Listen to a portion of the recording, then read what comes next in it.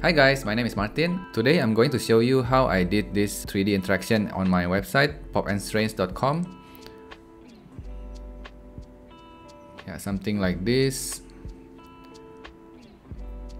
So I've been playing a lot with this very interesting 3D interactive tool called Spline.design. If you guys see this website, basically it allows you to do a lot of interesting 3D interaction like this. See, it's really fun and it's really easy to use. They also have a very good YouTube channel where they teach a lot of things. You can visit their YouTube channel and learn from the tutorials there. So yeah, back to my project. So if you guys see, actually there's a lot of things happening here.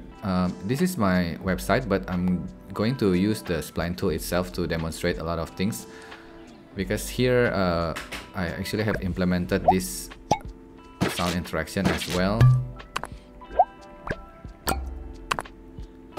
Yeah, so there's a few things that are happening here. If you guys see, when I hover my mouse, all the text are kind of like looking at it, and when I hover, it actually change state to something else, something like this. Yeah, so and if I hover like this, if I click and drag, actually we can do crazy stuff like this. Yeah, okay, let's get into the tutorial. We are at Spline.design website now, and let's click open app to start designing. This is my previous project, and let's create a new file. By default, Spline giving you rectangle and directional light. So to navigate in this space, you can click and hold Option or Alt and Windows, and you can hover your mouse like this. And to zoom in and zoom out, you can hold Command in Mac or Control in Windows, and then middle mouse button. So you can scroll in and scroll out like this. And to pan, you can use your click and hold your middle mouse, and you can pan left and right or up and down. Or you can also use spacebar. Hold spacebar and left click to hover around like this. Yeah, so that's basically the basic navigation, and we will explore slowly what are all these things means. So for the beginning, I don't really need the default stuff that they give us, so I will just select both of them and then delete them. For this tutorial, actually we will only create 4 letters. I'm not gonna recreate everything because that will be too long. I'm just gonna create 4 that represent the technique that we're going to use. So before we start, it's a good idea to sketch first what we want to do. On my case, I just quickly use Photoshop and I roughly draft out. I want to make these 4 letters dope. We're going to use this technique called box modeling combined with subdivision surface modeling. So first of all, I want to create cube, this tool, and then I can just click and drag. If you hold shift, it will maintain the cube as a perfect square, proportional perfect square. Don't worry if the position is everywhere like this. If you want to reset the position of this cube to the middle, you can always come here and just zero out all the numbers, and it will be in the middle. Okay, so first of all, we will convert this into smooth and edit. If I click this, by default, what it does is rounding your cube, but you still have the skeleton of the cube. So what I want to do is I want to extrude this, go up. So if we see my sketch here, I want to start the cube here, and then I want to extrude down. So if I make like this, so you can see easier what I'm planning to do. This is our first cube, and I will extrude down and then extrude down and then extrude to the right like this, and eventually it will form a letter D. Okay, so I'm going to select the bottom one, and I'm going to click this. This is the extrude tool. If I click and drag down like this, you can see that it's actually extending the bottom part. I'm going to extend one more time, and maybe one more time. Don't worry too much about getting things perfect. We can always readjust things on the go. If you click and drag the arrow, it will only move the surface, but it doesn't create a new segment. If you want to create a new segment, you need to use this. So this is what we're going to do. We were going to move again to the right. And we can also bring it up and start rotating it because we want to create a curve.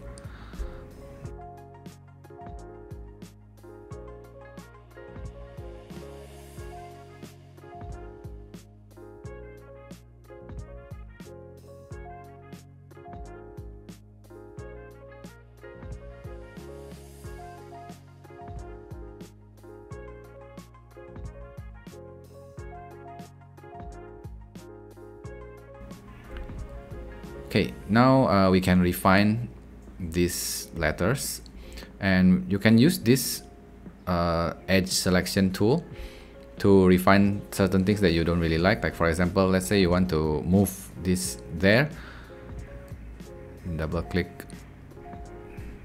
Yeah, when you double click, you can select the whole thing, and then we can start moving things around.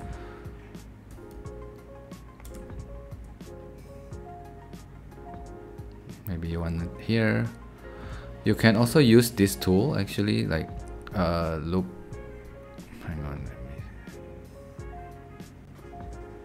Yeah, double click this and then you can select like this. Yeah, it's a similar function. Something else that I want to show you guys is if we see this one, you see that actually each of the letter in the middle of the segment, there's a different sizing. So we can also do that. If I come back here, let's see, let's say I want to make this side slimmer. I can use this tool again, double click. Sometimes the selection doesn't really work well, so I need to, yeah, something like this. And then on the dot, if you hold shift and then you bring it like this, it will make it smaller.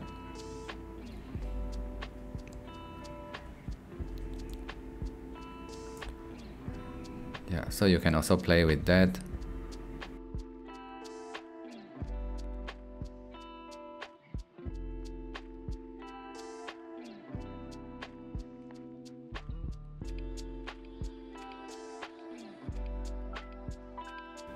Yeah, okay.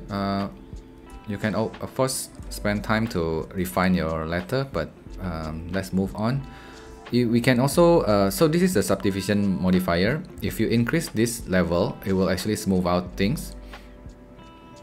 But the more number you put, the heavier your scene will become. So we need to carefully find the balance of this. If you don't see the need to increase this, just keep it at the certain number. For my case, I will just keep it at 3 first for now. And let's make this more visible. Let's change the background color. So if we double click outside, we will enter the main scene again. If you want to re-edit this thing, you can always double click and we will access back the editable mode. So let's change, double click outside, and then I want to change the background color. I will click outside. We can change it to something brighter like this maybe. And okay, yeah, let's design the second letter. I'm going to move this to the side because this is the center of the canvas. So maybe I will move it here and I will create new cube. Something like this. And I will reset position again, going here, 0, 0, 0. I'm pressing tab to move around between all these three. Yeah, so let's see what we're going to do here. Oh, actually for this letter O, I'm going to use different technique. So I will just put this aside first for the next letter. And I will add this, and then I will find, so Spline tool has a bunch of templates that you can use actually. We're going to use torus. And then I will draw something like this, holding shift again to keep things proportional. If I don't hold shift, you can freestyle it like this. But this seems like better for me, so I'm just gonna do this. And you can see we have some kind of donut here. Okay, I'm going to reset the position of this donut. So 0, tap 0, tap 0. And you can also see there's a little bit of weird rotation here. So I'm going to reset the rotation, everything to 0. So it's in the perfect center. Okay, so we're going to make this editable as well. So this is what you call as a parametric object. Parametric object means like you can change certain things like this. They have certain parameter that you can change, but once you turn it into smooth and edit, it will turn it into permanent object like this. And then you cannot retrieve back the original. Yeah, so just bear in mind that this is a permanent thing. Okay, let's make certain parts. Actually, I think I don't need this much segment, so I will Command Z to undo. I think our segment is too much. Actually, let's make this a bit brighter. So I'm gonna change the color to something brighter like this, so I can see better. Okay, I want to show the wireframe so we can see how many segments here.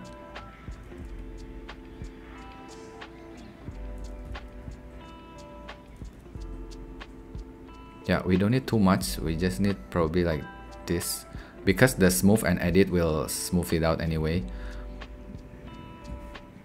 Yeah, something like this, I think. Let me see the wireframe again.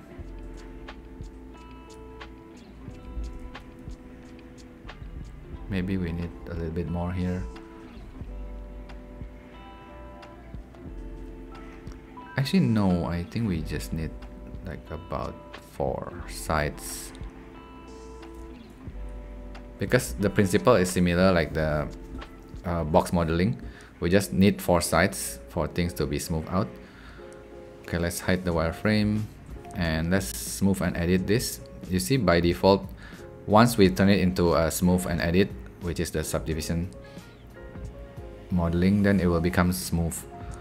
And we can always increase this to 3, and you will see that it will turn it into similar like the smooth donut. Okay, let's make certain things smaller and bigger. Maybe like, for example, this one, I'll double click and then hold shift and then maybe like make it like this. Maybe it's a bit too much. And let's do this one. But for our case, we want to make it this bigger.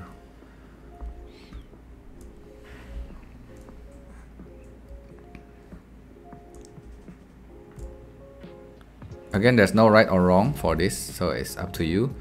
And we also will explore another way to make it not so uniform later. So I think I will leave it at this at the moment. And let's move on to the next letter. You can always name things. Like for example, this one we can call it, double click here and then we can call it D. And this one we can call it O. Let's call this P.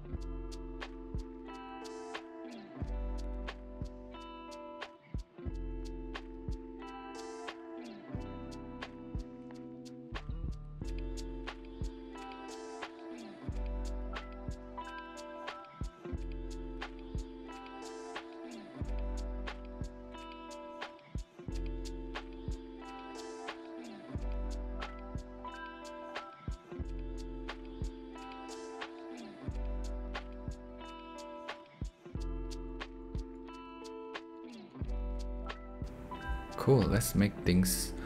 So there's another tool that we can use. So for example, let's say you think that you need to add more segment here. We can always use this tool, loop cut. So if you see when you hover like this, it will cut exactly at the middle in between the two segment here. So I want to add something here, so I can make it smaller in the middle like this, and I want to add something here as well, so I can do this. And let's increase this into 3 so it becomes smoother. Yeah, let's say maybe let's add something here as well.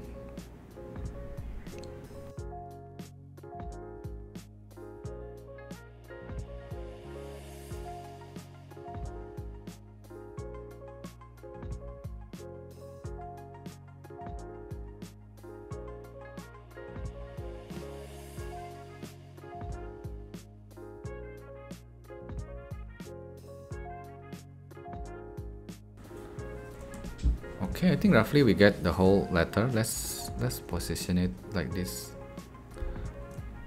Okay. The next step, let's get into material.